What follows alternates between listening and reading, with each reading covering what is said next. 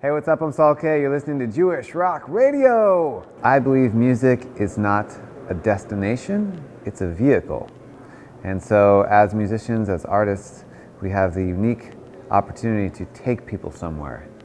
And what my goal is, mostly, is to take people inside with music, is to take people into their spirit, either through prayer, through soul, or through their kishkas, or through their singing, to take people in, because we are so externally focused, we're so externally distracted that we're craving this internal depth, and so that is why I do music. Jewish Rock Radio is a wellspring of talent. I think the common perception of Jewish music is that it's not good. If you talk to anyone that's not Jewish about Jewish music, they're going to think of some not only good klezmer, they're going to think of bad klezmer. So Jewish Rock Radio is doing our world a great service by offering up great new Jewish music, and there's a lot of it out there.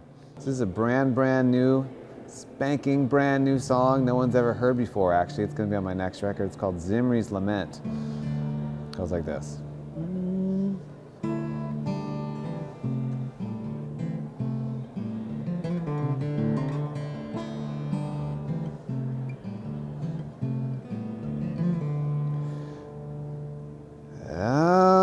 As I lay here upon this spear, spirit floats up out of here. I can see you looking up at the sun, knowing what you've done,